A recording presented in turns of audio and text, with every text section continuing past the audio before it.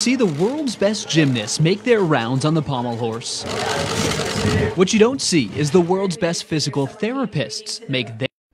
Are you a new grad or a PT student that thinks that you need to be the best physical therapist in the country in order to work in the Olympic Village or in some type of training room with the NFL or NBA? I'm here to tell you that you don't. What you need to do in order to get to this position is kiss a lot of ass and do what you're told.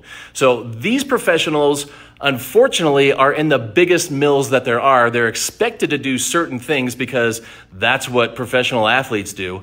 And it's actually not going to help those athletes out. How do I know that? Because I've talked to physical therapists that work in the Olympic Village, and I've worked with professional athletes, NFL players, that have told me the horror stories of what they're expected to do in the training room. So instead of trying to do this and work for somebody, what you should be doing is developing your clinical processing skill set, developing your critical thinking, getting to root cause so you don't fall for this garbage, and then work with these athletes on your own, not as an employee who's expected to do certain things and fall for the latest bit of fuckery like this. So if you want to do that, you need to get in the shift, and I'll teach you how to reinvent your skill set and your thought processes in less than 4 months.